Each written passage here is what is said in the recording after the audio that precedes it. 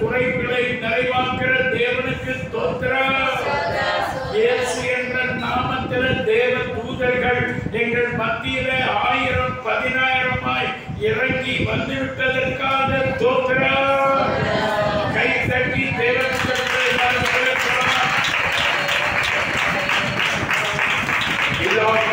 இயேசுவின் பரிசுத்தாவியானவரை வரவேற்போம். தேவ தூதர்களை வரவேற்போம். ஹல்லேலூயா, ஹல்லேலூயா. எங்களை ஆவிக்குள்ளாக்கும்படி வந்திருக்கிற தேவ ஆவியானவருக்கு ஸ்தோத்திரம். Thank you Jesus. இன்னைக்கு பகல் கூட்டத்தில் எங்களை ஆவிக்குள்ளாக்கினதற்காக ஸ்தோத்திரம். நேற்றைய தினத்தில் எங்களை ஆவிக்குள்ளாக்கினதற்காக ஸ்தோத்திரம். எங்கள் ஜெபத்தை கேட்டதற்காக ஸ்தோத்திரம். பதில் கொடுத்ததற்காக ஸ்தோத்திரம். விடுதலை கொடுக்கிறதற்காக ஸ்தோத்திரம். கட்டுகளை அறுக்கிறதற்காக ஸ்தோத்திரம். இந்த ராத்திரி நீங்க வந்திருக்கிறதுக்காக ஸ்தோத்திரம். உம்மை வரவேற்கிறோம் ஆவியானவரே. Welcome Holi spirit. உம்மை வரவேற்கிறோம் ஆவியானவரே. உம்மை வரவேற்கிறோம் ஆவியானவரே. இந்த திருச்சபையின் மூலமாய் பரிசுத்த ஆவியானவர் எங்கள் மத்தியிலே வந்து இறங்கிவிட்டதற்காய் நன்றி. இந்த ஸ்தல சபையின் மூலமாய் கிறிஸ்துவின் சரீரத்தில் இருந்து தேவ வல்லமை இறங்கி வருவதற்காய் நன்றி. இயேசு கிறிஸ்துவின் சரீரமாகிய சபையோடு இணைக்கப்பட்டிருக்கிற இந்த ஸ்தல சபையிலே ஜீவ ஒளி இறங்கி கொண்டிருக்கிறதுக்காய் ஸ்தோத்திரம். ஜீவ ஒளி இறங்கி கொண்டிருக்கிறதுக்காய் ஸ்தோத்திரம். ஜீவ ஆவி இறங்கி கொண்டிருக்கிறதுக்காய் ஸ்தோத்திரம். ஜீவ பிரசன்னம் இறங்கி கொண்டிருக்கிறதுக்காய் ஸ்தோத்திரம். ஜீவ மகிமை இறங்கி கொண்டிருக்கிறதுக்காய் ஸ்தோத்திரம். உம்மை துதிக்கிறோம். எங்கள் ஆவியை பிதாவோடு கனெக்ட் பண்ணி விட்டீர் ஸ்தோத்திரம். எங்க ஆத்மாவை இயேசுவோடு கனெக்ட் பண்ணி விட்டீர் ஸ்தோத்திரம். எங்கள் சரீரத்தை பிதாவோடு கனெக்ட் பண்ணி விட்டதற்காக ஸ்தோத்திரம். தேவ ராஜ்யத்தோடு எங்களை இணைத்ததற்காய் ஸ்தோத்திரம். ராஜ்யம் எங்களுக்குள்ளே வந்துவிட்டதற்காய் ஸ்தோத்திரம். ராஜ்யம் எங்களுக்குள்ளே வந்துவிட்டதற்காய் ஸ்தோத்திரம். ராஜ்யம் எங்கள் மத்தியிலே வந்துவிட்டதற்காய் ஸ்தோத்திரம். ஸ்தோத்திரம் ஆண்டவரே. ஸ்தோத்திரம் இயேசுவே. ஸ்தோத்திரம் அப்பா. ஜெபத்தை கேட்கிறவரே ஸ்தோத்திரம். ஜெபத்தை கேட்கிறவரே ஸ்தோத்திரம். இப்பொழுது ஒரு ஜெபக்குறிப்புக்காக ஜெபிக்க போகிறோம். பக்கத்துல தர்ஷினி அப்படின்னு ஒரு வாலிப பொண்ணு, அது ரொம்ப முடியாம படிக்கையில இருக்கிறது. நாங்கள் போய் பார்த்து ஜெபம் பண்ணிட்டு வந்துருக்கோம். இன்னைக்கு ராத்திரியே ஒரு அற்புதம். இன்னைக்கு ராத்திரி தூதர்கள் பட்டயத்தோடு இந்த வீடுகளை போகணும். அங்க இருக்கிற பில்லி சோனியா மந்தரா ஏவரு புறாங்க வைத்தறிச்சல புறா தேவ தூதர்கள் பட்டயத்தை வச்சு வெட்டி தள்ளணும். ஆமென். தர்ஷினி தர்ஷினிக்காக எல்லாம் ஜெபிக்கணும். ஹல்லேலூயா. எல்லாரும் மனதுகளை உயர்த்தி ஜெபம் பண்ணுங்க. இயேசுவின் நாமத்தில் தர்ஷினிக்கு ஒரு விடுதலை கொடுத்தாவதாக. இயேசு கிறிஸ்துவின் நாமத்தில் உண்டாவதாக. இயேசு கிறிஸ்துவின் நாமத்தில் கண்டு அழுகப்படுவதாக. இயேசு கிறிஸ்துவின் நாமத்தில் இந்த குலையை கட்டி வைத்திருக்கிற கண்டு அழுக்கப்படுவதாக. வெளி சூனியை கட்டு அழுக்கப்படுவதாக. மந்திரவாத கட்டு அழுக்கப்படுவதாக. ஏழு கிரியைகள் அறுக்கப்படுவதாக. மைமந்தைகள் கிரியைகள் அறுக்கப்படுவதாக. அறுக்கப்படுவதாக. இந்த பிள்ளை விடுதலை அடையும்படி ஜெபிக்கிறோம். இயேசுவின் நாமத்தில் தர்ஷினி மேல நாங்கள் சபையார் விடுதலை பேசுகிறோம். விடுதலை அனுப்புகிறோம். விடுதலை அனுப்புகிறோம். விடுதலை அனுப்புகிறோம். எல்லாம் சொல்லுங்க. இயேசுவின் நாமத்தில் விடுதலை அனுப்புகிறோம். இயேசுவின் நாமத்தினால், இயேசுவின் நாமத்தினால் இந்த பிள்ளையின் மூளைக்குள்ளே விடுதலை அனுப்புகிறோம். அறிவுக்குள்ளே விடுதலை அனுப்புகிறோம்.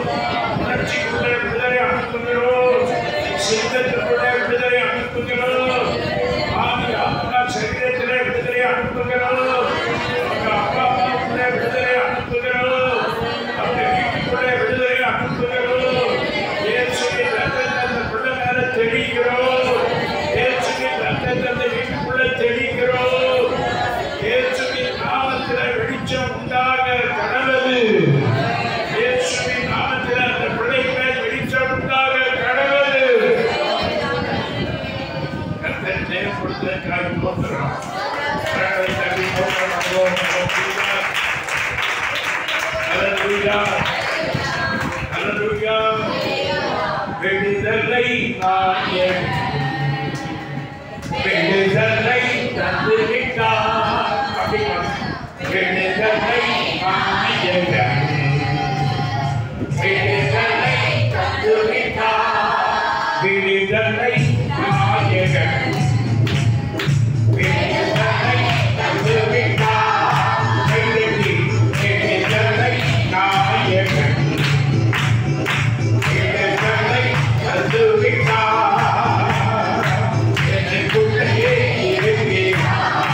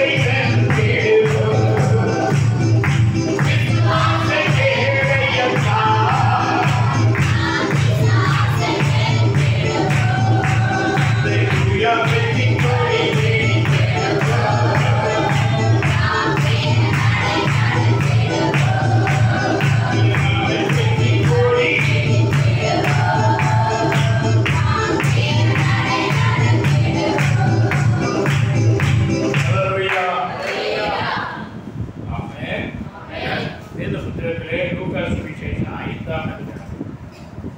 வேத புத்தகத்தை திருப்பிக் கொள்வோம்.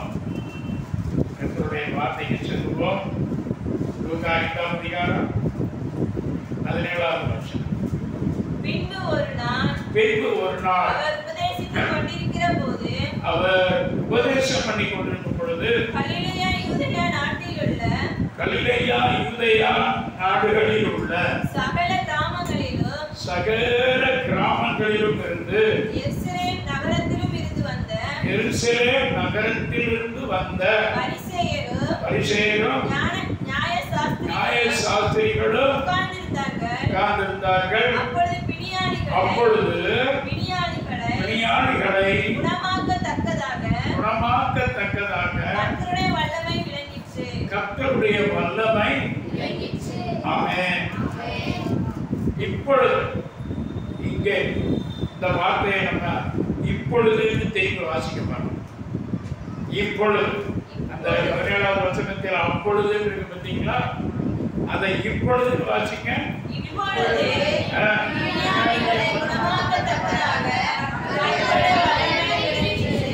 இன்னொரு முறை சொல்லுங்க. இப்பொழுது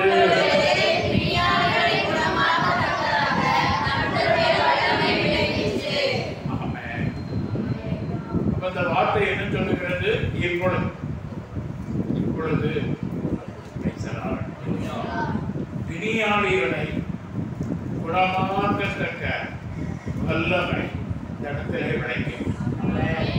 இந்த இடத்திலே விளங்கிட்டுன்னா என்ன அர்த்தம்? இந்த இடத்திலே வந்திருக்கிறது.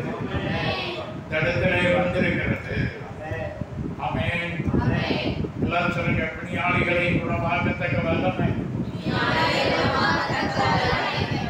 இப்பொழுது இந்த சபையிலே இந்த ஆலயத்திலே இங்கே இறங்கி வந்திருக்கிறது. ஆமென். அப்படின்னா என்ன அர்த்தம்? இந்த வார்த்தையை எத்தனை பேர் அப்படியே நம்புறீங்க? தலைக்கு மேல பிணியாளிகளை குணமாக்கத்தக்க வல்லமை அப்படியே அசைவாடி தலைக்கு மேல வந்து இறங்கி இருக்க. அப்படியே ஒவ்வொருத்தர் மேலே வந்து இறங்கி இருக்கிறது. அப்படியே இந்த ஆலயம் முழுவதிலும் அது இறங்கிக் கொண்டே இருக்கிறது.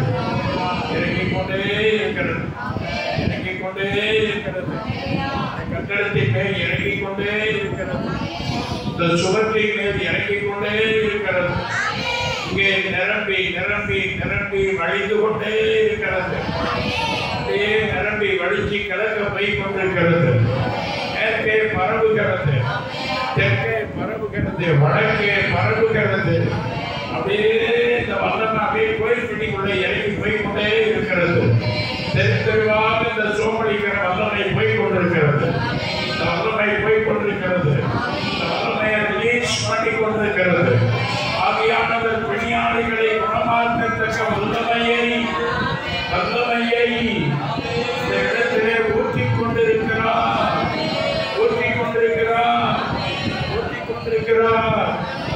இப்ப நீங்க ஒவ்வொருத்தரும் அப்படியே இந்த வல்லமையை எடுத்துக்க. இந்த வல்லமையை எடுத்து சுகத்தை வாங்கிக்கங்க. இந்த வல்லமையை தொட்டு சுகத்தை எடுத்துக்க. இந்த வல்லமையை தொட்டு சுகத்தை எடுத்துக் கொள்ளுங்க.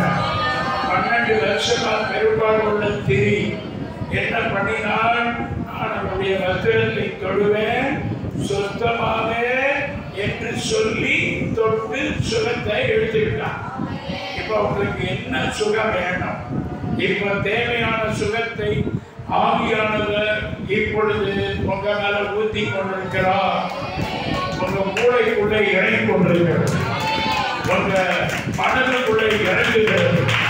உங்க அறிவுக்குள்ளே இறங்குகிறது. உங்க உணர்ச்சிக்குள்ளே இறங்குகிறது. உங்க சித்தத்துக்குள்ளே இறங்குகிறது. உங்க எலும்புக்குள்ளே இறங்குகிறது. நம்ம எலும்புகளுக்குள்ளே இறங்குகிறது. எலும்புகள் வீரடைகிறது. உலர்ந்த எலும்புகள் வீரடைகிறது. முதுகில் தண்டுவடம் சுகமடைகிறது. தண்டுவடத்தில் இருக்கிற வலிகள் சுகமடைகிறது. கை கால் இருக்கிற வலி நீங்குகிறது. கை கால் உளைச்சல் மறைகிறது.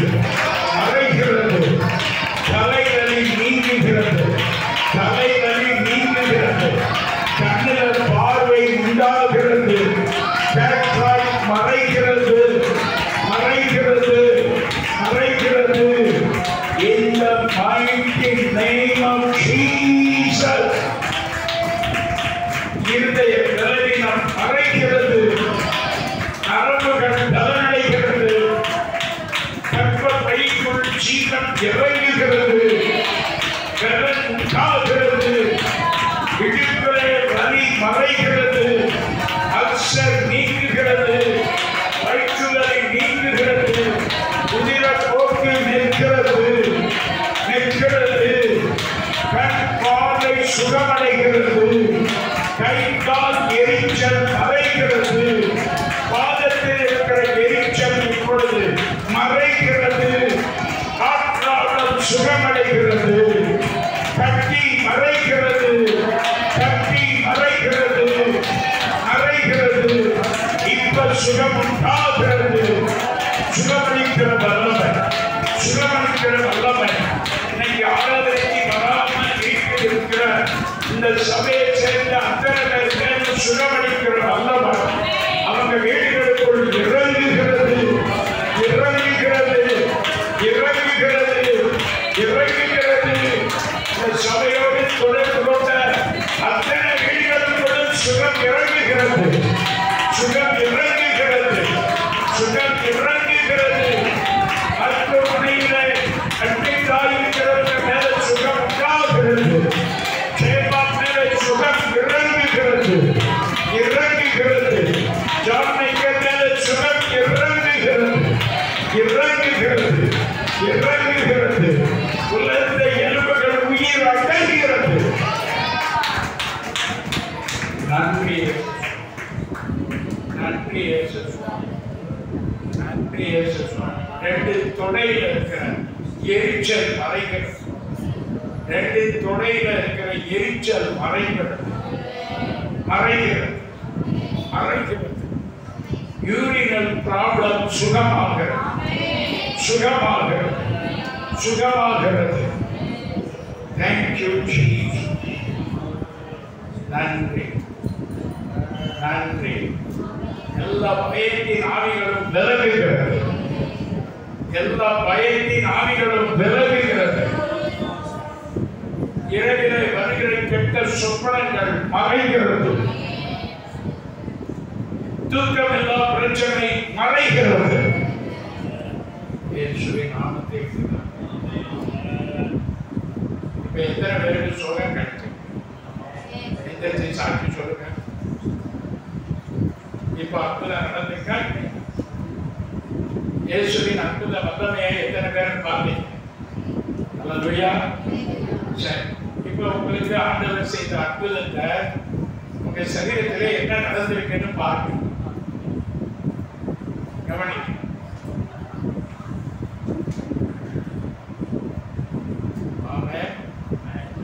நாமத்திற்கு மகிமை உண்டாவதாக.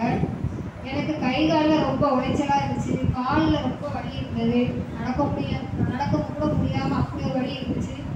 ஏசப்பா நானும் ஜெபம் பண்ணேன், ஊழியக்காரங்க ஐயா ஜெபம் பண்ணாங்க. அப்பொழுது ஏசப்பா என்னை தொட்டதை நான் உணர்ந்தேன். எனக்கு இந்த கை கால் வலி கொஞ்சம் பரவாயில்ல, நல்லா இருக்கு.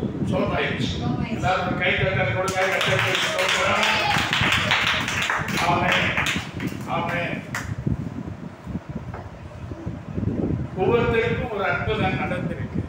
நீங்க அதை சாட்சி சொல்லும் பொழுதுதான் அந்த வல்லமை பெருகும். ஆமென்.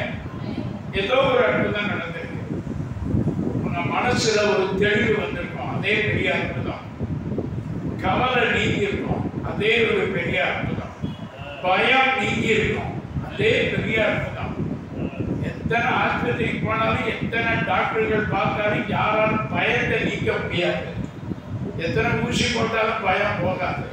இயேசுவின் நாமத்துல பயம் போயிடும். ஆமென். அப்ப சாட்சி சொல்லுங்க. ஆமென்.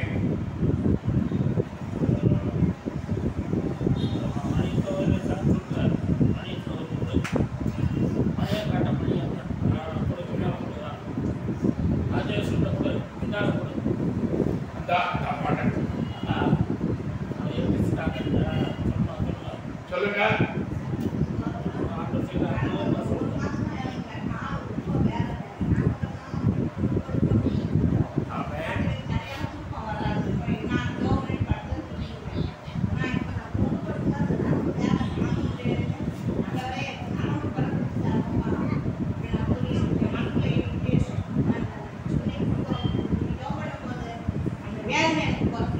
ஆமென்.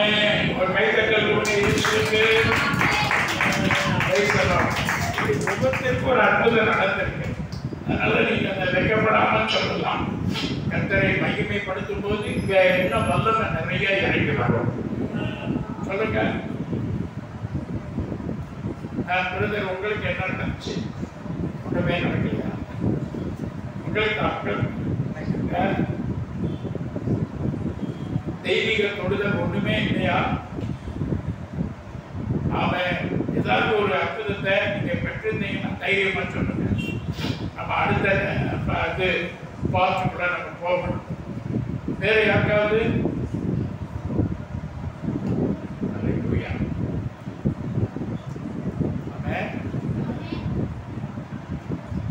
சாட்சி வேற இல்லையா? ரைட். இப்போ நம்ம சில வசனங்களை வாசி. 107ஆம் சங்கீதம் 20வது வசனம். 2 பேர் சாட்சி சொல்லியிருக்காங்க. அவங்களுக்காக தேவனுக்கு ஸ்தோத்திரம். அவங்களுக்கு கர்த்தர் கொடுத்த சுகத்தை தேவன் பூரணப்படுத்துவாராங்க. அல்லேலூயா. 107ஆம் சங்கீதம் 20வது வசனம் வாசிக்கிறோம். அவர் தம்முடைய வசனத்தை அனுப்பி அவர்களை குணமாக்கி அவர்களை அழிவுக்கு தப்புவிக்கிறார். வசனத்தை அனுப்பி கர்த்தர் நம்மை குணமாக்கி அழிவுக்கு தப்புவிக்கிறார். வசனத்தை அனுப்பும்போது 2 காரியம் நடக்கிறது. ஒன்று, நம்மை குணமாக்குகிறார். 2, அழிவுக்கு தப்புவிக்கிறார். அழிவிலிருந்து காப்பாற்றுகிறது கர்த்தருடைய வசனமாய் இருக்கிறது. யாத்திராகமம் புத்தகம் 16வது அதிகாரம். யாத்திராகமம் 16. யாத்திராகமம் 16வது அதிகாரம் 26வது வசனம்.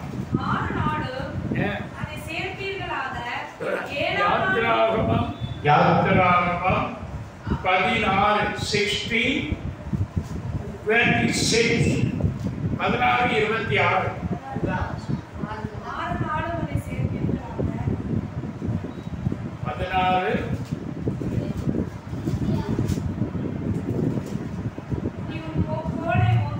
சாரி 15வது அதிகாரம். மன்னிக்கணும், 15:26. நீ உன் தேவனாகிய கர்த்தருடைய சத்தத்தை கவனமாய் கேட்டு அவர் பார்வைக்கு செம்மையானவைகளை செய்து அவர் கட்டளைகளுக்கு செவி கொடுத்து அவருடைய நியமங்கள் யாவையும் கைக்கொண்டால் நான் எகிப்தியருக்கு வரப்பண்ணின வியாதிகளில் ஒன்றையும் உனக்கு வரப்பண்ணேன். நான் எகிப்தியரில் வரப்பண்ணின வியாதிகளில் ஒன்றையும் உனக்கு நான் என்ன செய்ய மாட்டேன்? வரப்பண்ணவே மாட்டேன். நானே உன் பரிகாரியாகிய கர்த்தர். எகிப்தியருக்கு வரப்பண்ண ஒரு வியாதியும் உனக்கு நான் என்ன செய்ய மாட்டேன்? வரப்பண்ண மாட்டேன். நானே உன் பரிகாரியாகிய ஆண்டவர் தம்முடைய நாமத்தை இந்த இடத்துல வெளிப்படுத்துகிறார். அவருடைய நாமம் என்ன? யெகோவா ராஃபா. யெகோவா ராஃபா என்றால் குணமாக்குற கர்த்தர். அப்ப தேவன் இங்கே சொல்றாரு, நானே உன் பரிகாரியாகிய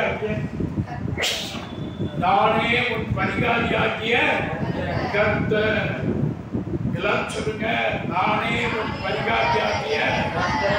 கை வைத்து சொல்லுங்க, நீரே என் பரிகாரியாகிய கர்த்தர். இன்னொரு சொல்லுங்க, நீரே என் பரிகாரியாகிய கர்த்தர். இன்னொரு முறை சொல்லுங்க, நீங்கள் தான் என் பரிகாரி, என்னை சுகமாக்குகிற கர்த்தர்.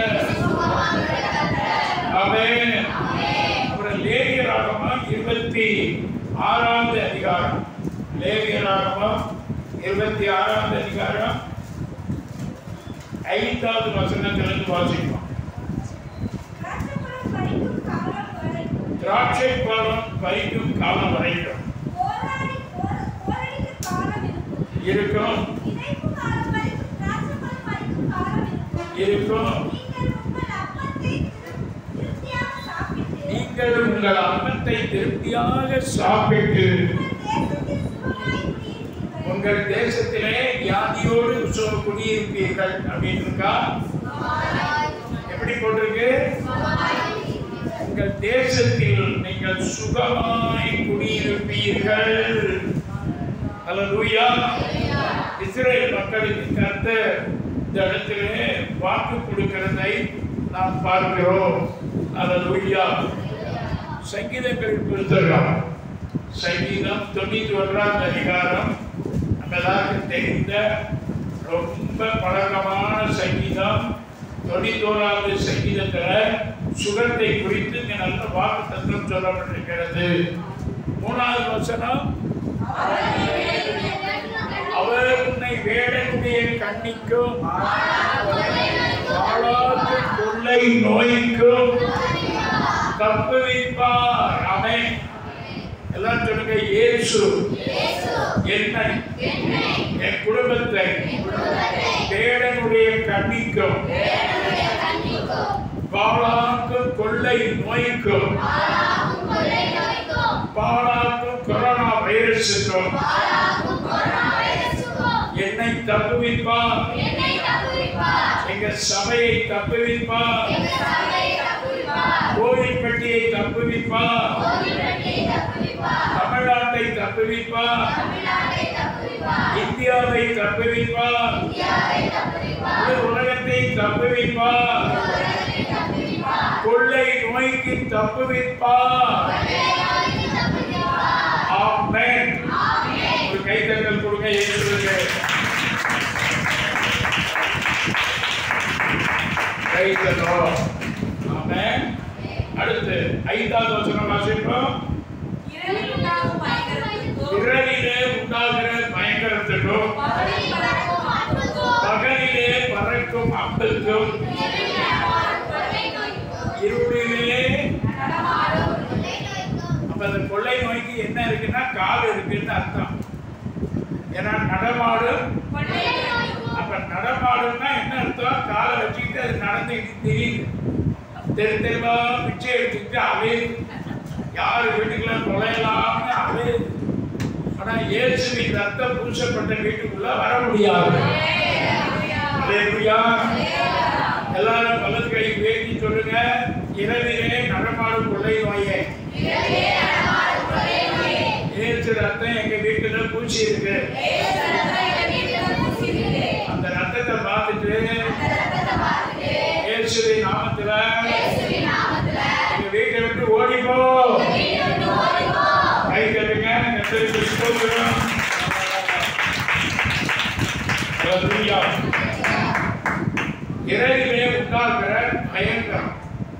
ராத்திரி திடீர்னு ஹார்ட் அட்டாக் வருது. ராத்திரி திடீர்னு மூச்சு திணறல் வருது. ராத்திரி திடீர்னு வயிற்றுவலி வருது, நெஞ்சுவலி வருது, ஏதோ ஒரு வியாதி வருது. பார்த்தீங்களா? அதைத்தான் சொல்லியிருக்கு. இரவில் உண்டாகும் பயங்கரம், பகலில் பறக்கும் அம்பு பறந்து வருது. யார் மேலேயாவது விட்டு அடிக்கணும்னு அம்பை சாத்தா எய்கிறான். இந்த அம்பை எய்கிறவனே யார்தான்? பிசாசு. இங்க வேதம் சொல்லுகிறது, இரவில் உண்டாகும் பயங்கரத்துக்கும் பகலில் பறக்கும் அம்புக்கும் மத்தியானத்தில் பாழாக்கும் சங்காரத்துக்கும் நாங்கள் பயப்பட மாட்டோம். எல்லாம் சொல்லுங்க, நாங்கள் பயப்பட மாட்டோம். பயப்பட மாட்டோம். பயப்படவே மாட்டோம். அல்லேலூயா. பயப்பட மாட்டேன். நான் பயப்பட மாட்டேன். பயப்பட மாட்டேன். நான் பயப்பட மாட்டேன். இயேசு என்னோடு இருப்பதினால், இயேசு என்னோடு இருப்பதினால் பயப்பட மாட்டேன். நான் பயப்பட மாட்டேன். பயப்பட மாட்டேன். நான் பயப்பட மாட்டேன். இயேசு என்னோடு இருப்பதினால், இயேசு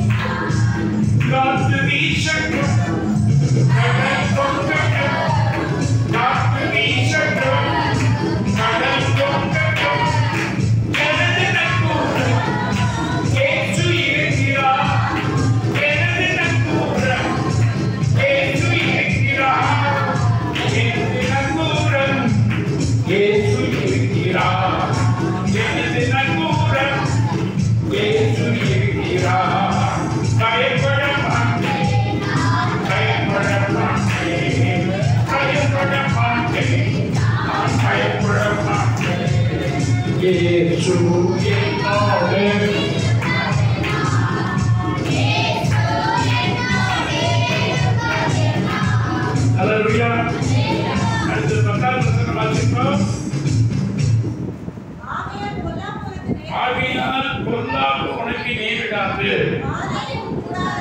வாதை உன் கூடாரத்தை எல்லாரும் சொல்லுங்க. ஆகையால் பொல்லாப்பு எனக்கு நேரிடாது. எங்க சபைக்கு நேரிடாது. எல்லா திருச்சபைக்கும் நேரிடாது. வாதை என் கூடாரத்தை அணுகாது. அல்லேலூயா. வாதை என் கூடாரத்தை அணுகாது. ஆமென். Praise the Lord. வாதை உந்தன் கூடாரத்தை அணுகாது மகனே. பொல்லாப்பு நேரிடாது மகனே. வாதை உந்தன் கூடாரத்தை அணுகாது மகனே. பொல்லாப்பு நேரிடாது மகனே.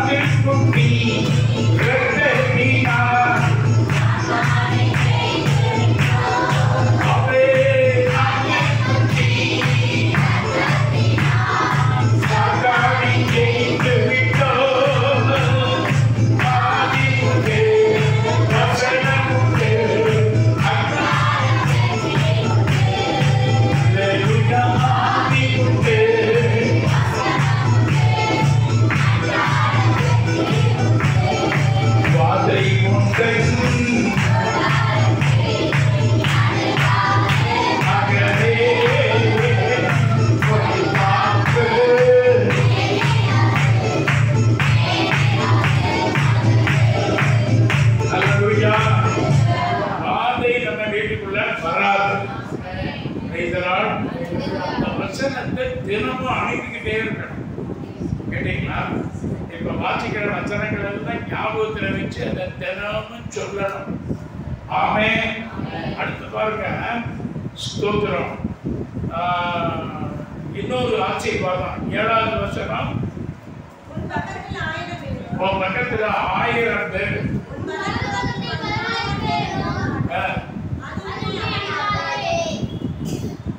ஒருத்தர் வந்தாலே பயமா இருக்கு. ஆனா ஆண்டவர் சொல்றாரு, உன் பக்கத்துல 1000 பேரு, வலது பக்கத்துல 10000 பேரு விழுந்தாலும் அது உன்னை அணுகாது. அவன் கோலியாத்தை போய் தாவீது ஜெயிச்சாரு. கோலியாத்தை கண்டு ஒரு பெரிய ராஜாவே, பெரிய ராணுவமே பயப்படுது. ஆனா தாவீது பயப்படாது. அவர் என்ன சொல்றாரு? ராணுவங்களின் தேவனாகிய கர்த்தர் என்னோடு இருக்கிறார். கர்த்தருக்கு அவர் என்ன பெயர் வச்சாரு சொல்லுங்க எல்லாரும்? ராணுவம் இல்ல, ராணுவங்களின் பன்மை இல்ல.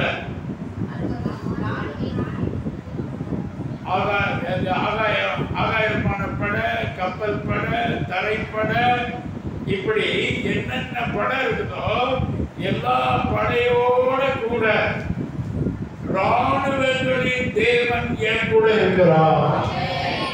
உங்க கூட இருக்கிறார். உங்க வீட்டை சுற்றி இருக்கிறார். Praise the Lord. ஆமென். அதனாலதான் எலிசா தீர்க்கதரிசி கேயாசியை பார்த்து சொன்னார், பயப்படாத, அவங்களோட இருக்கிறவங்களை பார்க்கிறோம், நம்மோட இருக்கிறவர்கள் அதிகம் என்று சொன்னார். ஆமென். எல்லாரும் சொல்லுங்க, இந்த ஊர்ல இருக்கிறவங்களை பார்க்கிறோம். நல்லா சொல்லுங்க, இந்த ஊர்ல இருக்கிற எல்லாரையும் பார்க்கிறோம். எங்களோட இருக்கிற பரலோக சேனை அதிகம். ஆமென். அப்ப நம்ம கூட ஒரு பெரிய ராணுவமே ஆண்டவர் வச்சிருக்காரு. ஜனாதிபதிக்கு கூட இவ்வளவு பெரிய பாதுகாப்பு கிடையாது. பிரதமருக்கு கூட இவ்வளவு பாதுகாப்பு கிடையாது. முடியாது. ஆனால் பரலோகம் நமக்கு எப்படி ஒரு பாதுகாப்பு கொடுக்குது? முழு ராணுவம், பரலோகத்தில் பெரிய ராணுவ சேனை இருக்கிறது. அந்த சேனை நம்ம வீட்டை சுற்றி வந்து பாளையம் இறங்கி இருக்கிறது. அப்ப நீங்க அதை தினமும் சொல்லணும், எங்க வீட்டை சுற்றி ராணுவங்களின் தேவனாகிய கர்த்தர் இருக்கிறார். சொல்லுங்க எல்லாரும்.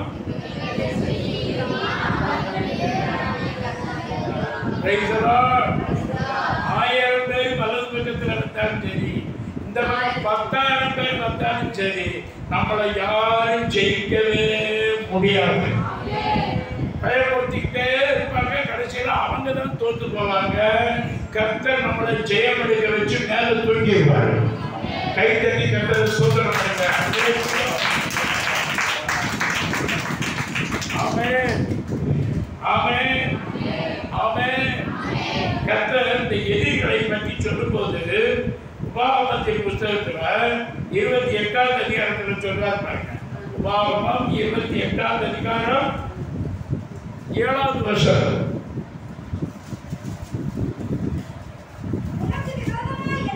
257ஆம் பக்கம், பழைய ஏற்பாட்டுல 257ஆம் பக்கம் பாருங்க. உனக்கு விரோதமாய் எழுதும் உன் சத்துருக்களை உனக்கு முன்பதாக கர்த்தர் போய் முறியடிக்கும்படி ஒப்புக் கொடுப்பார். ஒரு வழியாய் உனக்கு எதிராக எதிரி புறப்பட்டு வருவான், 7 வழியாய் உனக்கு முன்பதாக ஓடும்படி கர்த்தர் அவர்களை முறியடிப்பார்.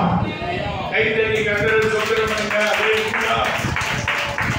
அவன் அவன் அப்ப தேவ பிள்ளைகளே, ஒரு வழியாய் சத்துரு புறப்பட்டு வருவான், கர்த்தர் முன்னாடி வருவார். திடீர்னு ஆண்டவர் நமக்கு முன்னாடி தோன்றுவார், சத்துருக்களை பார்ப்பாரு, ஒரு நாட்டி விடுவாரு, 7 வழியா செதறடிக்கப்பட்டு ஓடியே போயிடுவாங்க.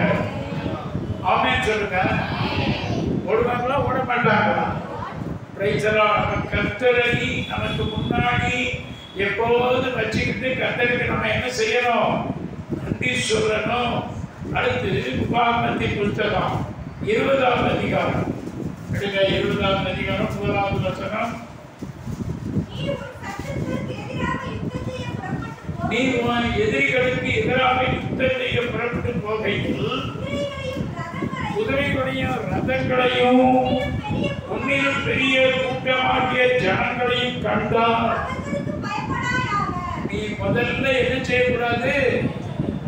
அதை பார்த்து பயப்படவே கூடாது. அடுத்து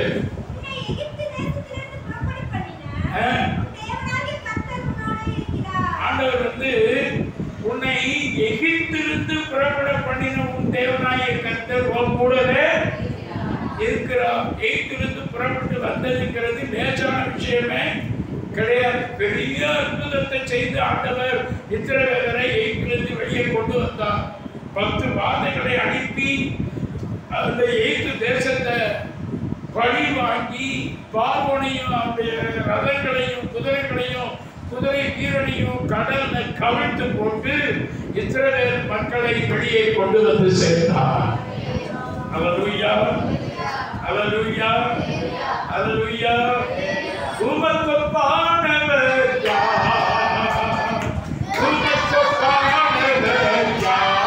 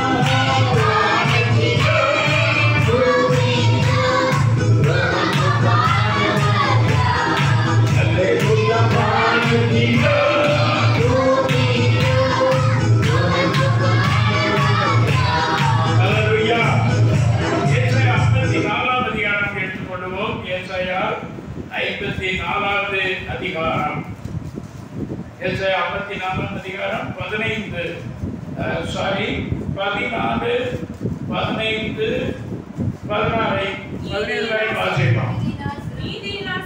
நீதியினால் ஸ்திரப்பட்டிருப்பாய், கொடுமைக்கு தூரமாவாய், பயமில்லாதிருப்பாய், திகிலுக்கு தூரமாவாய். அது உன்னை என்ன செய்யாது? எத்தனை பேர் நம்புறீங்க? அது உன்னை அணுகாது. ஆமென். அணுகும், அணுகும், அணுகவே அணுகாது. ஆமென். அடுத்து, இதோ உனக்கு விரோதமாய் யாராவது கூட்டமா கூடி வந்தால் அது என்னாலே கூடுகிற கூட்டம் அல்ல, அது என்னால கூடுற கூட்டம் இல்ல, அது பிசாசு மக்களை ஏறிட்டு கூடுறான். அப்ப ஆண்டவர் நமக்கு என்ன சொல்றாரு? எவர்கள் உனக்கு விரோதமாய் கூடுகிறார்களோ அவங்க வந்து உன் காலில் விடுவார்கள். ஒரு அல்லேலூயா. எவர்கள் உனக்கு விரோதமாய் கூடுகிறார்களோ அவர்கள் உன் பட்சத்தில் வருவார்கள். 17 உனக்கு விரோதமாய் உருவாக்கப்படும் எந்த ஆயுதமும் வாய்க்காதே போகும். எவ்வளவு அற்புதமான வாக்குத்தத்தம். அப்ப விரோதமாய் ஆயுதம் உருவாக்கப்படும். அந்த உருவாக்கப்படுற நேரத்தில் நம்ம கலங்கி இருக்கணும். உனக்கு விரோதமாய் உருவாக்கப்படும் ஆயுதம் உருவாக்கப்படும். ஆனா கர்த்தர் சொல்றாரு, நீ பேசாம இரு, அது பாட்டுல உருவாகட்டும். அது உருவாகும் போதே நான் உடைச்சு போட்டுருவேன், அது வாய்க்காம போயிடும். கை தட்டி கர்த்தர் ஸ்தோத்திரம். உனக்கு விரோதமாய் உருவாக்கப்படுற எந்த ஆயுதமும் என்ன செய்யாது? வாய்க்கவே வாய்க்காது. ஆமென். அப்ப ஆயுதம் உருவாக்கப்படுகிற பொழுதுதான் நம்ம பயப்படக்கூடாது. கத்திய தீவிட்டு இருப்பான் பாருங்க, வெட்டாம நான் விட மாட்டேன்.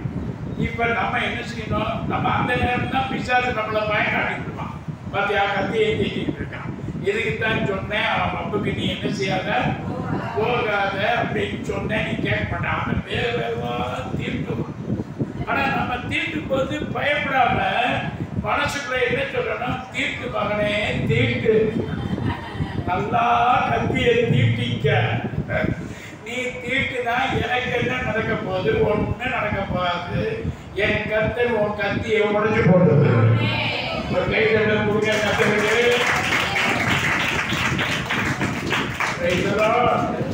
அல்லேலூயா. அடுத்த சங்கீதம் 46ஆம் சங்கீதம். 46ஆம் சங்கீதம். தேவன் நமக்கு அடைக்கலம். பாருங்க, தேவன் நமக்கு அடைக்கலம். நமக்கு அடைக்கலமும் பலனும் ஆபத்து காலத்தில் அனுகூலமான துணையுமாய் இருக்கிறார். ஆமென். இப்ப தேவன் நமக்கு அடைக்கலமா இருக்காரு, பலனா இருக்காரு, ஆபத்து காலத்துல அனுகூலமான துணையாய் இருக்கிறார் அப்படின்னு சொல்லிட்டு அடுத்த வசனம் என்ன சொல்லி இருக்கணும்? ஆகையால் உனக்கு எந்த பிரச்சனையும் வராம நான் பார்த்துக்குவேன் அப்படின்னு இருந்திருக்கணும். ஆனா இங்க கதை வேற மாதிரி இருக்கு. எப்படி இருக்கு? ஆகையால் பார்த்தீங்களா? தேவன் அடைக்கலமா, தேவன் பலனா, தேவன் அனுகூலமான துணையா. அதனால உன் பூமி கொஞ்சம் நிலை மாறும். நீ நம்பி இருக்கிற மலை நடு சமுத்திரத்தில் சாஞ்சி போயிடும்.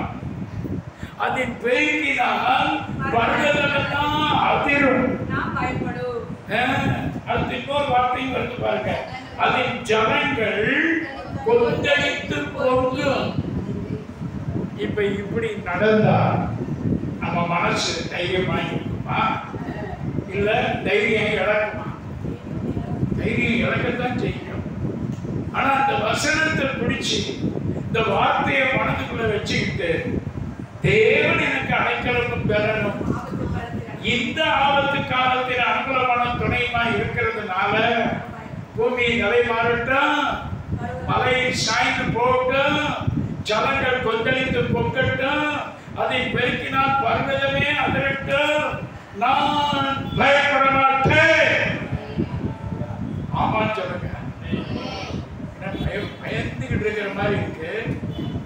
பயப்படுறீங்களா? சொல்லுங்க, நான் பயப்பட மாட்டேன். நல்லா வாய பெரியதா திறந்து சொல்லுங்க, நான் பயப்பட மாட்டேன். அல்லேலூயா. ஏன் பயப்பட மாட்டேன்னா ஒரு நதி இருக்கு, அது நீர்கால்கள் பரலோகத்தில் ஆரம்பிச்சு நம்ம இருதயத்துக்குள்ள வந்து கனெக்ஷன் கொடுத்திருக்கு. அதான் பரிசுத்த ஆவியின் நதி. அல்லேலூயா. ஆமென். அது இந்த மாதிரி சூழ்நிலையில தான் பரிசுத்த ஆவியானவர் நம்மை சந்தோஷப்படுத்துவார். ஆபத்தான நேரத்துல தான் நமக்கு சந்தோஷம் தருவார், தைரியம் கொடுப்பார். ஆமென். அடுத்த 5வது வசனம் சொல்லுது, தேவன் அதன் நடுவில் இருக்கிறார், அது அசையாது. எல்லாரும் சொல்லுங்க, தேவன் எங்க நடுவில் இருக்கார், எங்க வீட்டுக்கு நடுவில் இருக்கார், எங்க வாழ்க்கை நடுவில் இருக்கார், எங்க சபையின் நடுவில் இருக்கார், எங்க ஊழியத்தின் நடுவில் இருக்கார். நாங்க அசைக்கப்படவே மாட்டோம். கைத்தடிங்க, கர்த்தருக்கு ஸ்தோத்திரம். ஆமென். அடுத்து பாருங்க, ஜாதிகள் கொந்தளிக்கிறது, ராஜ்யங்கள் தத்தளிக்கிறது. இது எவ்வளவு பெரிய பிரச்சனை பார்த்தீங்களா? இப்ப என்ன பிரச்சனை அவுட்டரா மாறுது. ஜாதியே கொந்தளிக்கிறது, ஊரே கொந்தளிக்கிறது. அடுத்து ராஜ்யங்கள் தத்தளிக்கிறது, ராஜ்யத்தையே தாக்குது போய் நம்ம பிரச்சனை. அதுக்கடுத்து என்ன நடக்குது? இப்படி அட்டாக் நடக்கும் போது அவர் தமது சத்தத்தை முழங்க பண்ணினார். அல்லேலூயா. சத்தத்தை எப்படி கர்த்தர் முழங்க பண்ணுவார்? நம்ம வாயில அந்நிய பாஷையை கொடுத்து அந்த அந்நிய பாஷையை பேச வைப்பார். ஆமென் சொல்லுங்க. ஆமென்.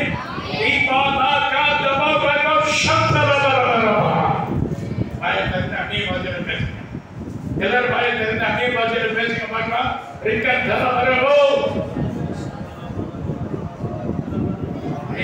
பேசுங்க, சத்தத்தை முழங்க பண்ணுங்க. சத்த மகாந்தர போஷை விக்கவரவா ரக்கத்தன மனமரமலமலமலமலரியம் கரவா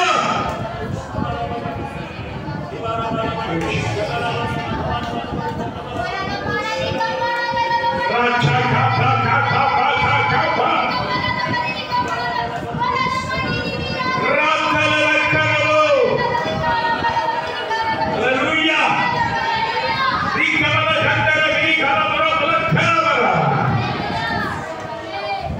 சட்டத்தை முழங்க பண்றது. அந்நிய பாஷையில பேசுறவன் தேவனோடு ரகசியங்களை பேசுறோம். இம்மீடியட்டா கடவுளோட கனெக்ஷன் கொடுக்கிற பிரேயர் என்ன தெரியுமா? அந்நிய பாஷை தான். தமிழ்ல நீங்க ஜெபம் பண்ணீங்கன்னா அவரை கண்டுபிடிச்சு கனெக்ஷனை கொடுக்கிறதுக்கு ரொம்ப நேரம் ஆயிரும். அந்நிய பாஷையில பேசுனா இம்மீடியட்டா கனெக்ஷன். கை கட்டிங்க, கத்தருக்கு போக்குறோம். Okay, அந்நிய பாஷை பேசுங்க.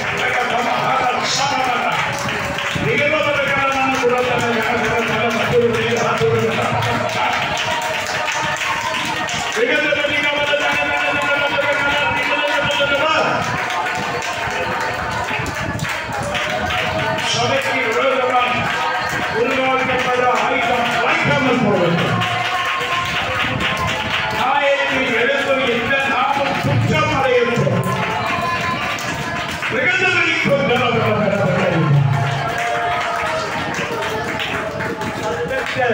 இப்ப இந்த சட்டத்தை எழுதணும்னா என்ன ஆயிடுச்சா? பூமி உருகி போயிடுச்சா?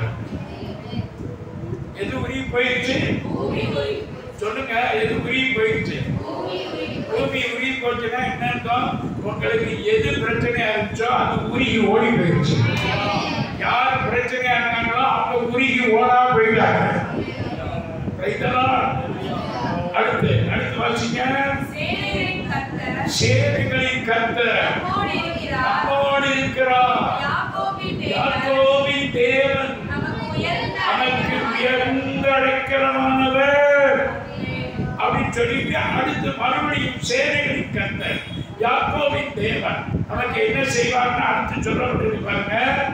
பூமியிலே வாழ்க்கடிப்புகளை நடப்பிக்கிற கர்த்தருடைய செய்திகளை வந்து பாருங்க.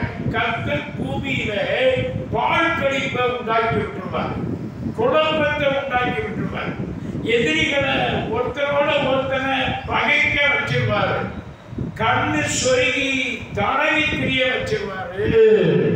அல்லேலூயா. அடுத்து வாசிக்கிறோம் 9வது வசனம். பூமியின் கடைமுனை மற்றும் அல்லேலூயா. இந்திய தேசத்திலே திருச்சபைக்கு விரோதமாக கன்னியாகுமரியிலிருந்து காஷ்மீர் வரைக்கும் உலகத்திலே எந்தெந்த மூலைகளிலே திருச்சபைக்கு விரோதமாக யுத்தங்கள் எழும்புகிறதோ அந்த யுத்தங்களை பூரா இயேசுவின் நாமத்துல எல்லாரும் சொல்லுங்க, கர்த்தர் ஓய பண்ணுகிறார். நல்ல சவுண்டா சொல்லுங்க.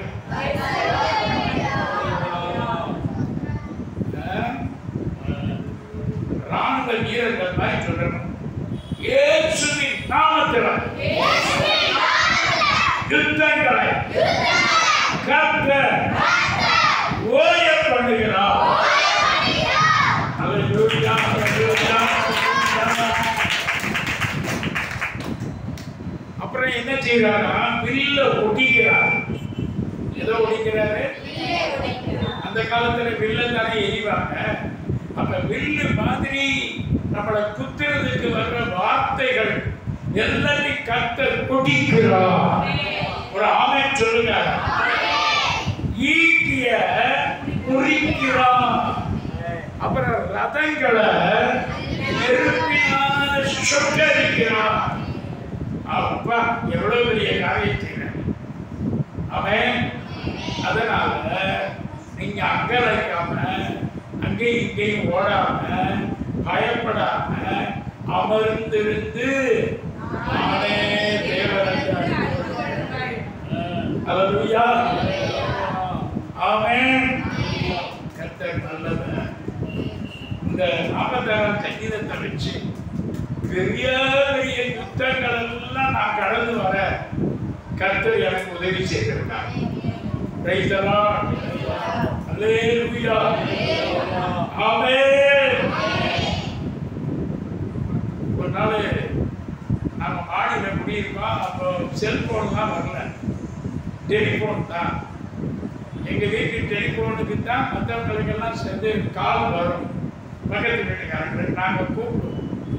அப்ப ஏத்த வீட்டுல உள்ள ஒருத்தர், எங்க வீட்டுக்கு ஒரு போன் வந்திருக்கு, ஒருத்தங்க ஆக்சிடென்ட்ல இறந்துட்டாங்க, அதை நீங்க சொல்லாம இந்த பாஸ்டர் விட்டுட்டாரு அப்படின்னு வந்து கீழே இருக்கிற கேட்ட எத்தி எத்தி முதச்சிருக்காங்க. பக்கத்து வீட்டுல ஒரு சிஎஸ்எல் போதையர் இருக்காரு. அவர் ஓட்டமா முடி போய் என்னாச்சு, ஏன் கேட்ட உதைக்கிறீங்க? அவங்க போதையர் கீழே வர சொல்ல அடிக்க போறோம். அப்ப இவர் சொல்லியிருக்காரு, அந்த போதைகள் வீட்டிலேயே இல்லை. அவர் மனைவியும் வெளியூருக்கு ஊழியத்துக்கு போய் ஒரு வாரம் ஆச்சு. இன்னைக்கு தயா வருவாங்க. வீட்டிலே இல்லையா? வேற ஒரு போன் வந்துச்சு, நீ எப்படியா சொல்ற? அதெல்லாம் எனக்கு தெரியாது. போன் வந்துச்சு, அந்த போதை சொல்லலை. வந்தாலும் அடிப்போம். சரி வீட்டுக்கு போங்க, வந்தோம்னா நான் வர சொல்றேன் அப்படின்ட்டு இந்த போதை வெயிட் பண்ணார். அப்பதான் நாங்கள் ஆட்டோவில் வந்து இறக்குறோம். இறங்கி பாடிக்கு போனோம்னா இந்த போதைகள் சிஎஸ்ஆர் பாஸ்ட் நேரம் மேல வந்து என்னையா பண்ண. அந்த வீட்டுக்காரன் பயங்கரமான ஆளுங்க, அடிச்சு கார்பாலத்து வீட்டு வந்து வெட்டா வர்றாருங்க. அவன்கிட்ட போய் நான் என்னங்க பண்ணேன், எனக்கு ஒன்றுமே தெரியாது. ஒரு போனு வந்து நாங்கள் ஒரு வாரம் கழிச்சு இப்பதான் போயிட்டோம். போயா உன்னை அடிக்கிறதுக்கு 50 பேர் அங்கே ரெடியாக உட்காந்துருக்காங்க. என்னது எண்ணி அடிக்கிறதுக்கு எத்தனை பேர்? ஒத்தாடி என்னை அடிச்சா அக்களை விழுந்துருவையா, என்னை எனக்கு 50 பேர் அடிக்க, ஒருத்த கையை வாங்கி அடிச்சாலே அக்களை விழுந்துருவேன், என்னை அடிக்க 50 பேரா? அந்த 50 பேரை நான் போய் பார்த்துவாங்க. உடனே அவர் சொன்னாங்க, போகாத, உடனே உள்ள கெட்டி வச்சு அடிச்சு உதச்சிருவாங்க. நான் சொன்னேன், ஐயா நீங்க வீட்டுக்கு போங்க, நீங்க பேசுறதை கேட்டா எனக்கு இருக்கிற கொஞ்சம் நெஞ்ச நம்பிக்கையும் போயிடும், நல்லா இருப்பியே சாமி, வீட்டுக்கு போங்க, நான் பார்த்துக்கிறேன் ஐயா பிரச்சனை, சரி ஓப்பாடு அப்படின்னு போயிட்டேன். நான் என்ன பண்ணேன், நேரம் அந்த வீட்டுக்கே போயிட்டேன். அந்த வீட்டுல அந்த அம்மா பேரு ஞானம்மா, என் பேரு ஞானவரன். நான் விறுவிறு மாடி ஏறி அங்க போயிட்டேன். போனா அந்த ஐயா வந்து அம்மா, அந்த ஐயா உட்கார்ந்துருக்காரு, ஒரு 20 வாலிப பசங்க கூட்டமா நிக்கிறாங்க. இந்த அம்மா உள்ள இருந்து காப்பி அப்படியே ஆத்திக்கிட்டு வெளியே வருது. நான் முன்னாடி போய் நிக்கிறேன். என்னைய பார்த்தா என்ன, நான் சொன்னேன், என்ன காப்பி கொடு. அப்படியா, ஒன்னி அடிக்கத்தாங்க அந்த பசங்கள்லாம் நிக்கிறாங்க. அடிக்கட்டு தான் ஞானம்மா, காப்பி குடி ஞானம்மா அப்படின்னு வாங்கி காப்பியை குடிச்சிட்டு நிக்கிற. அந்த அம்மா சொல்றாங்க, இந்த பாருங்கடா, நீங்க அடிக்க போறேன்னு சொன்னீங்க, இல்லை போதைய இந்த வந்து காப்பி குடிச்சுருக்காங்க. அப்படி ஆண்டு எல்லாரும் திரும்புறாங்க சினிமாவை பார்த்து. உடனே நான் கேட்டேன், என்னைய அடிக்க போறீங்களா அப்படின்னா, ஒவ்வொருத்தர். நான் சொன்னேன், இருக்க அந்த காப்பியை குடிச்சுக்கிறேன், குடிச்சோன்னா ஒவ்வொருத்தரா அடிங்க. இல்ல சார், பிறகு சும்மா தான் சொன்னேன் சார். சும்மா எதுக்கு சொன்னீங்க, அடிக்கப்பா, ஒன்று சொல்லல. பிறகு நான் சொன்னேன், என் சாமிவா, நான் பேசாம பைபிள் எடுத்துட்டு வசனத்தை போதிச்சுக்கிட்டு தெரியறேன், உங்களுக்கு எனக்கு என்ன பிரச்சனை? என்னைக்காவது உங்களோட வம்பெடுத்திருக்கமா? உங்களுக்கு என்ன உதவினாலும் ஏங்க வாங்க, நான் செய்யறேன், என்னால முடிஞ்சது செய்யறேன். இப்படிலாம் அடிக்கணும் வைக்கணும்ட்டு ஒரு பைபிள் எடுத்துட்டு போற ஊழியக்காரனெல்லாம் சொல்லாதீங்கப்பா அப்படின்ட்டு எல்லாரும் குட் மார்னிங், போயிட்டு வாரேன், டாட்டா பை ரைட்டு வீட்டுக்கு வந்துட்டேன். அப்ப என் வீட்டுக்காரமா இருக்காங்க, அவங்க இயேசுவே என் புருஷனை பத்திரமா வீட்டுக்கு கொண்டு வர, இயேசுவே என் புருஷனை, நான் என்ன உள்ள போன பத்திரமா வந்துட்டப்பா, ஒரு பிரச்சனையும் இல்லை. அவன் அல்லேலூயா. தேவன் நம்முடைய பட்சத்தில் இருந்தால் நமக்கு விரோதமாய் இருப்பவன் யார்? 103ஆம் சங்கீதத்துல 3வது வசனம் வாசிங்க. 103ஆம் சங்கீதத்துல 3, 4, 5. அவர் உன் அக்கிரமங்களை எல்லாம் மன்னித்து, அவர் உன் அக்கிரமங்களை எல்லாம் மன்னித்து, உன் நோய்களை எல்லாம் குணமாக்கி, உன் பிராணனை அழிவுக்கு விலைக்கு மீட்டு, கிருபையினாலும் இரக்கத்தினாலும் முடிசூட்டி, உண்மையினால் வாயை. அல்லேலூயா. ஒரு பாஸ்டர் சொல்றாரு, எப்பெல்லாம் பலவீனம் வருதோ அப்பெல்லாம் அந்த வசனத்தை ஒரு 10 தடவை சொல்லி தோத்திரம் பண்ணுவாரா, அந்நிய பாஷைகள் பேசுவாரா.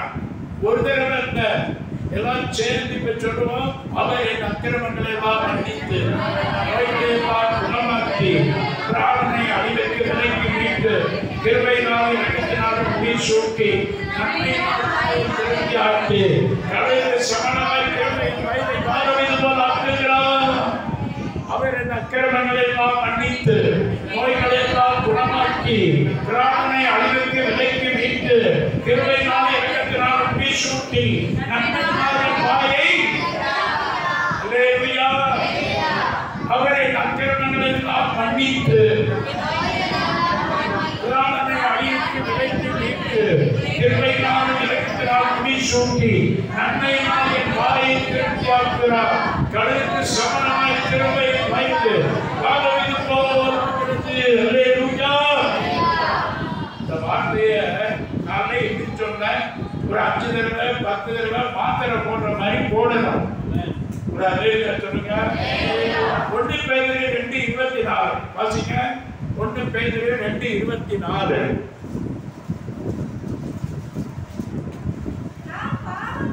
நாம் பாவங்களுக்கு செத்து நீதிக்கு பிழைத்திருக்கும்படிக்கு அவர் தாமே தமது சரீரத்தில் நம்முடைய பாவங்களை சிலுவையின் மேல் சுமந்தார்.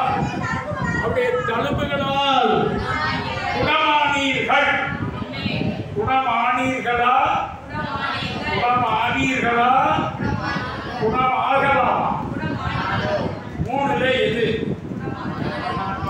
ஆவோமா, ஆகிறோமா, ஆயிட்டோம். ஆயிட்டோம், குணமானோம். அல்லேலூயா, ஆமென். சிலுவையில் எந்த நோய்களை சுமத்தி உந்தன் சரீரத்தில், சிலுவையில் எந்த நோய்களை சுமத்தி உந்தன் சரீரத்தில், அங்கே நான் சுகமானேனே என் தேவனே. அங்கே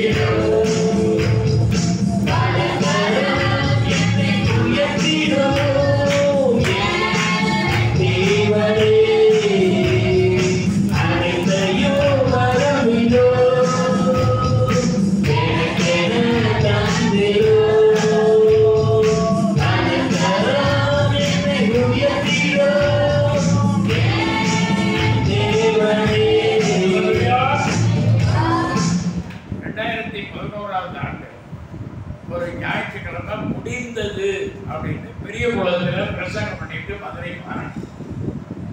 கரூர்ல என்னைய வச்சு கன்வென்ஷன் நடத்துறதுக்கு 4 பேர் எப்படி ஃபிளக்ஸ் போர்டு அடிக்கணும், எப்படி நோட்டீஸ் அடிக்கணும்னு கேட்கறதுக்கு மதுரையில எங்க ஆபீஸுக்கு வந்திருக்காங்க. மேல உட்கார்ந்துருக்காங்க. மழை 1 மாசமா பெய்ஞ்சிக்கிட்டே இருக்கு. எங்க ஆபீஸை சுத்தி ஒரே செடி புல்லு இவ்வளவு உத்தரத்துக்கு வளர்ந்துருக்கு, தண்ணி இருக்கு. நான் ஸ்கூட்டியில வேகமா வந்து இப்படி காலை நிறுத்துற பாருங்க, ஒரு கட்டுவிரியன் பாம்பு எடுத்துருக்கு. டாக்குன்னு ஒரு கொத்து விட்டுட்டு பாருங்க, இந்த வலது கால ஒரு கொத்து கட்டுவிரியன் பாம்பு கடிச்சிட்டு ஓடி போயிடுச்சு. கட்டுவிரியன் தான் கடிச்சதுன்னு எப்படி கண்டுபிடிச்சேன்னா, கட்டு கட்டு கட்டு கட்டு கட்டுன்னு விஷம் ஏறும். கட்டுப்பா பயங்கர வேதனை, இன்ச்சு பை இன்ச்சு வேதனை, கொடூரமா வேதனைப்படுது. கடி கடி கடி கடி கடுப்பா வலிக்குது. ஐயோ பாம்பு கடிச்சிருச்சுட்டு அப்படியே மெல்ல படியிலேயே மேலே போனோம். மெல்ல மெல்ல மெல்ல மெல்ல ஏறி மேலே போனோம்னா இங்க உட்காந்துருக்காங்க. யாரு? பிளக்ஸ் அடிக்க வந்தவங்க. மாஸ்டர் எத்தனை பிளக்ஸ் அடிக்கலாம்? நான் சொன்னேன் என் கதையே முடிய போகுது. ஆழ்ந்த இரங்கல் பார்த்தேன். ஞானதரை போய் சேர்ந்துட்டாங்க. போஸ்ட் அடிக்க வேண்டிய கட்டமே எனக்கு வந்துருச்சு. நான் மனசுக்குள்ள நினைச்சுட்டேன், அவங்களோட பாபு கட்டி சொல்லல, விஷம் ஏறிக்கிட்டே இருக்கு. நான் சொன்னேன், ஐயா நீ என்ன வேணாலும் பார்த்து என்ன வேணாலும் நோடி கேட்கும் போது நீங்க கிளம்பி ஊருக்கு போங்க, போக போக என்ன பார்த்து சொல்லுங்க பாருங்க. ஐயா நீ எப்படி வேணாலும் அடிக்கியா, போங்கய்யா, கிளம்புங்கய்யா, மழை பெய்யவா, மறுபடியும் மழை வரும்போது அனுப்பிச்சு விட்டேன். அடுத்து என் மனைவியும் மகளும் அப்போ வராங்க.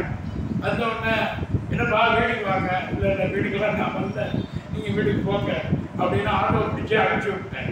அப்புறம் எனக்கு ஹெல்ப் பண்ணுறதுக்கு ரகுன்னு ஒரு தம்பி அவர் இருந்தார். தம்பி, உனக்கு வீட்டில் 2 சின்ன பிள்ளைங்க இருக்கு, மழை இடி அடிக்குது, நீ என்ன உங்களை இப்படினே தனியாக விட்டு நீ போப்பான்னு அனுப்பிச்சி விட்டேன்.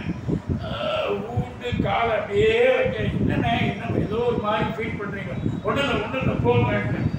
இப்போ என்னாச்சு, விஷம் அப்படியே கடுன்னு முட்டிக்கு ஏறி, இடுப்புக்கு ஏறி, அப்படியே கழுத்துக்கு ஏறி, தலைக்கு வந்து நிழல் குத்தி, அப்படியே கண்ணு அப்படியே மேலே போகுது. எனக்கு நல்லா தெரியுது, நான் கொஞ்ச நேரத்தில் ஜீவன் பிரிய போகுது, செத்து கீழே விட போறேன்னு எனக்கு நல்லா தெரியும். கழுத்தெல்லாம் கடுக்கு ஏறிடுச்சு விஷம். இப்போ நான் என்ன பண்ணேன், சரி நம்ம கதை முடிய போகுது, இன்னைக்கு காலையில் தான் முடிந்ததுன்னு பிரசங்கம் பண்ணேன். சாயங்காலம் என் கதையே முடியும்னு நான் நினைச்சு கூட பார்க்கல அப்படின்ட்டு ஒரு ஜெபம் பண்ணேன். என்ன பண்ணேன் தெரியுமா, இயேசுவே என் உயிரோடு இருக்கிறேன், இந்த பாம்பு என்னைய கொத்தல, உங்களைத்தான் கொத்துச்சு. என் காலில் கொத்தி எனக்கு விஷம் ஏறல, உங்க காலில் கொத்தி உங்க மேலதான் இந்த விஷம் ஏறிக்கிட்டு இருக்கு. அதனால நான் பயப்படணும். இப்ப என் ஆவி ஆத்மா சரீரத்தை உங்க கையில ஒப்படைக்கிறேன், என் மனைவியையும் பிள்ளையையும் பாதுகாத்து அப்படின்னு சொல்லிட்டு அப்படியே பின்னாடி அவனு கட்டு இருந்துச்சு. அதை விழுந்த 2 நிமிஷம் அப்படியே உயிர் என்னை விட்டு பிரிஞ்சு போயிடுச்சு. I was dead. செத்த பிரேதமா விட்டுக்கிறாங்க.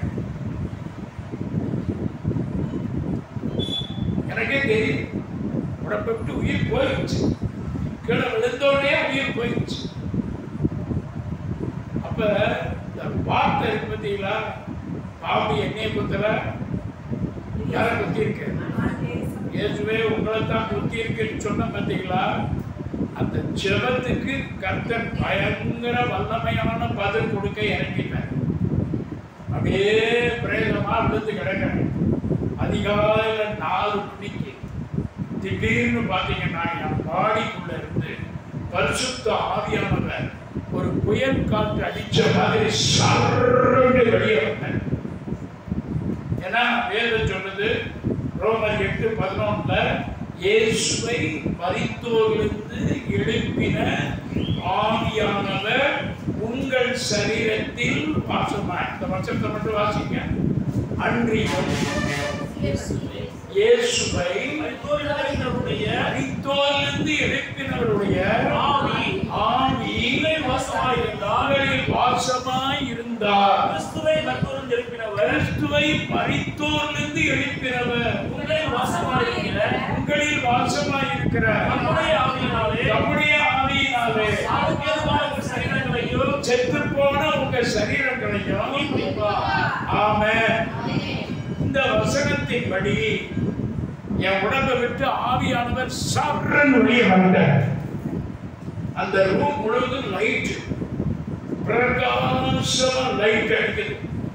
இப்போ ஆவியானவருடைய வலது கையில ஒரு பெரிய பட்டயம் வச்சிருக்கேன், ஆவியானவருடைய இடது கையில ஒரு பெரிய பூச்சியை பிடிச்சு வச்சிருக்காரு. பாம்புல அது ஒரு வவ்வால் மாதிரி அந்த ரூம் முழுவதையும் அது நிரப்பி நிக்குது கருப்பா. அப்படியே ஒரு பூச்சியை அவர் கையில பிடிச்சு வச்சிருக்காரு. இப்ப அவர் என்ன செய்யறாரு, நான் அப்படி படுத்து கிடக்குறேன், எனக்கு முன்னாடி இந்த காட்சி நடந்துகிட்டு இருக்கு. பட்டயத்தை வச்சு ஓங்கி அந்த கருப்பு பூச்சியை ஒரு வெட்டு வெட்டினாங்க. டக்குன்னு ஒரு ஒளி என் மேல சர்ன்னு வந்து இறங்குச்சு. இறங்கின உடனே போன உயிர் எனக்குள்ள திரும்பி வந்துருச்சு.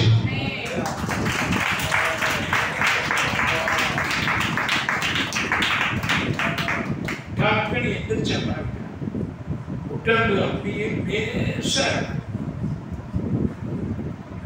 அப்படியே அழுகையா வருது. நான் எவ்வளவு பெரிய பாவியானவன், நான் நல்லவனே கிடையாது, நான் பரிசுத்தவானே கிடையாது, நான் உண்மையானவனே கிடையாது, என்னை நீங்க உயிரோடு எழுப்புனதுக்கு என்ன காரணம்னே எனக்கு தெரியல அப்படின்னு கூப்பிடம் எடுத்து, இயேசுவே உங்க இரக்கத்துக்காக ஸ்தோத்திரம் அப்படின்ட்டு பிரமிப்பா இருக்கேன். ஒண்ணுமே செய்யற ஒரு 1/2 மணி நேரம் அப்படியே உட்கார்ந்துட்டு இருக்கேன். உடம்பு ஃப்ரெஷ்ஷா இருக்கேன். புதுசா ஒரு குழந்தை பிறந்த உடம்பு மாதிரி என் உடம்பு நல்லா மாறிடுச்சு. அப்படியே இறங்கி கீழே ஸ்கூட்டி நின்றுச்சு. எடுத்துக்கு நேரம் வீட்டுக்கு வந்தேன். என் மகளை ஸ்கூலுக்கு அனுப்புறதுக்கு என் மனைவி ரெடி பண்ணிட்டு இருக்காங்க. என்னப்பா நைட் வரல அப்படி என் மகளை கேட்கிறான். நான் வீட்டுக்குள்ள நுழைஞ்சோன்னு சொன்னேன், நேற்று ராத்திரி செத்து போயிட்டேன் அப்படின்னேன். என்னது மெண்டலா நீங்க அப்படின்னு. ஆமாப்பா நேற்று ராத்திரி செத்து போயிட்டேன். என் மனைவி உங்களுடைய குழப்பறாவே இந்த மனுஷன் என்னையா சொல்றீங்க? ஆமாப்பா நேற்று பாம்பு கடிச்சு என் உயிர் போயிடுச்சு. ஆவியானவர், இயேசுவானவர், பிதாவானவர் என் உயிரை காப்பாற்றி எனக்கு திரும்ப உயிரை கொடுத்தாரு. உடனே ஒரு ஆட்டோவை பிடிச்சு 2 பேர் சேர்ந்து என்னை ஆட்டோக்குள்ள தூக்கி வச்சு ஆஸ்பத்திரியை கூட்டு போயிட்டாங்க. சார் நேற்று ராத்திரி ஒரு பாம்பு கடிச்சு செத்து போயிட்டாரு. டாக்டர் சொல்றாரு செத்து போயிட்டாரு. செத்து போனாரு உயிரோட ஆமா எப்படியோ உயிரோட வந்தாச்சா செக் பண்ணி பாருங்க சார். செக் பண்ணி பார்த்துட்டு அந்த விஷத்துக்கு தடுப்பூசி போடுவாங்க பார்த்தீங்களா, அது மாதிரி பெரிய தடுப்பூசி 2 தடுப்பூசியே போட்டாங்க. போட்டு வீட்டுக்கு வந்துட்டேன். அன்னைக்கு நைட்டு நான் புறப்படணும். புதன்கிழமை நைட்டு அன்னைக்கு கரெக்டா. ஏன்னா வியாபாரம் வெள்ளி சனி ஞாயிறு பெங்களூர்ல மீட்டிங் எனக்கு. புதன்கிழமை நைட்டு நான் கிளம்பி ஊழியத்துக்கு போறேன்ட்டு பெங்களூர் போயிட்டேன். என் வீட்டில் சொன்னாங்க, என்ன பாம்பு கடிச்சிருக்குன்னு சொல்றீங்க? அதான் இயேசு தானே என் உயிரையே காப்பாத்தினாரு, டாக்டரா ஊசி போட்டு என்னை காப்பாத்தினாரு, நான் போறேன் அப்படின்ட்டு பெங்களூர் போயிட்டேன். அங்க போய் நைட்டு மெசேஜ் நின்றுக்கிட்டே கொடுக்குறேன். தமிழ்ல நான் பேசுறேன், ஒருத்தர் கன்னடத்துல டிரான்ஸ்லேஷன் பண்றாரு. 2 hours போயிடுச்சு. அப்புறம் முடிச்சவன பார்த்தா கால் வீங்கிருச்சு. இவ்வளவு வீங்கிருச்சு இந்த வலது கால். என்னங்க கால் வீங்கிருச்சு மாஸ்டர்? அப்பா என்ன எல்லாரும் என் அப்பா தான் கூப்பிடுறாங்க. ஏன்பா கால் வீங்கிருச்சுன்னாங்க. நேற்று பாம்பு கடிச்சிச்சுப்பா, கர்த்தர் என்னை காப்பாத்திருக்கு. பாம்பு கடிச்சிச்சா வாங்கன்ட்டு ஒரு பிராமின் ஹாஸ்பிட்டலுக்கு கூட்டு போயிட்டாங்க. அவர் போனோம்னா யூரின் டெஸ்ட், அந்த டெஸ்ட், இந்த டெஸ்ட் போய் எடுத்துட்டு வாண்டு எல்லாத்தையும் எடுத்து பார்த்துட்டு அவர் சொல்றாரு, உங்க கடவுளுக்கு நன்றி சொல்லுங்க அப்படின்னாரு. ஏன் யாருன்னு கேட்டா, இந்த ஆளு உடம்புல இருந்த ஃபுட்டு பாய்சன் இருக்கு பாரு, அதை பூரா அந்த பாம்பு கடிச்சு என்ன ஜோமா வச்சிருக்காரு.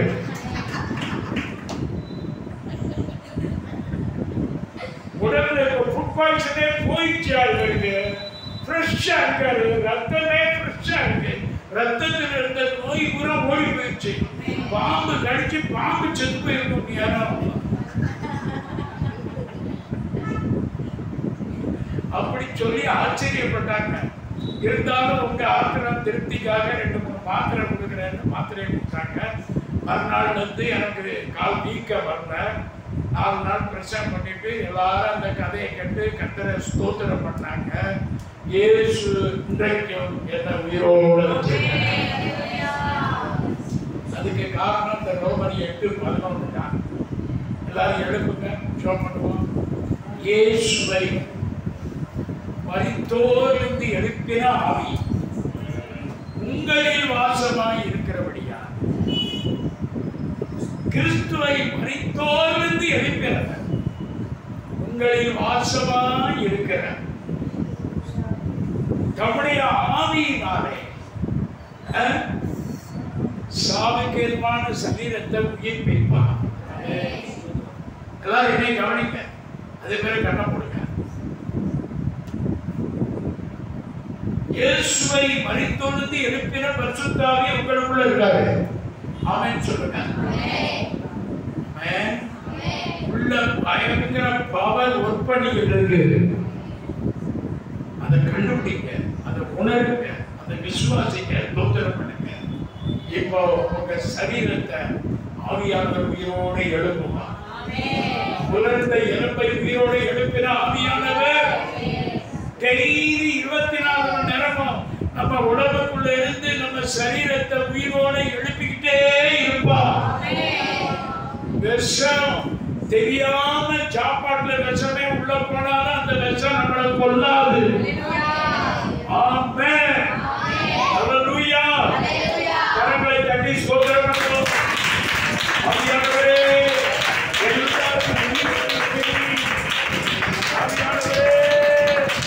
ஆவியானவரே எல்லாரையும் உயிர்ப்பிக்கிறேன். எல்லாரும் வைத்து சொல்லுங்க. பரிசுத்த ஆவியானவரே எனக்குள் இருக்கிறவரே என் சரீரத்தை உயிர்ப்பித்து என் உறுப்புகளை உயிர்ப்பித்து என் உடம்பை பாதுகாத்து சுகமாக்கி தாரும் இயேசுவின் நாமத்தில்.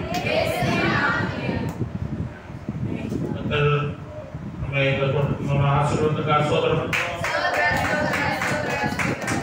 ஆசீர்வாதத்துக்கு பயன்படுத்துக்காக ஸ்தோத்திரம் பண்ணுவோம். ஒவ்வொருவரையும் சிறப்பான ஆசீர்வாதத்தை பலப்படுத்தி நீங்கள் மகத்தை சோத்தியை தந்ததுக்காக ஸ்தோத்திரம் பண்ணுவோம். ஹல்லேலூயா. காலையில் நடக்கிற ஈஸ்வரன் காலையில் 5 மணிக்கு அதை எல்லா மக்களும் ஸ்தோத்திரம் பண்ணுவோம்.